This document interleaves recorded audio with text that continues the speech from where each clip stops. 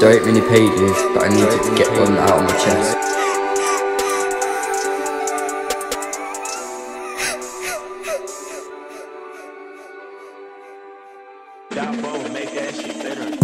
There ain't many pages, but I needed to get one out of my chest. It's been way too long, I followed the path and shit went wrong.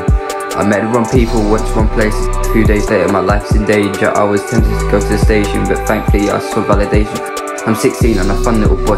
I've been struggling with school and teachers can think everything could get better if you play with a toy. I've been messing around with some horrors.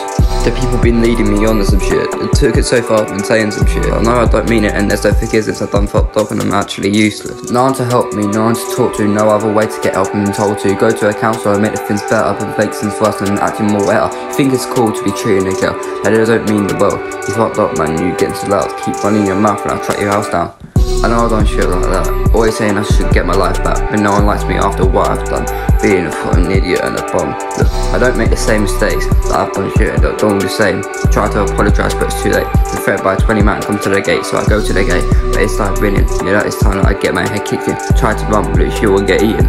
What can I do to get out of this beefing? Then I found self and went to my head, took them, put this shit into bed, but it's too late. I almost got on, still conscious, thought I was fucked. Managed to hide but no one found me, but luckily the punch noise was loudly. The kid turned man, he was looking deadly, so I kicked his head, he was doing my head in.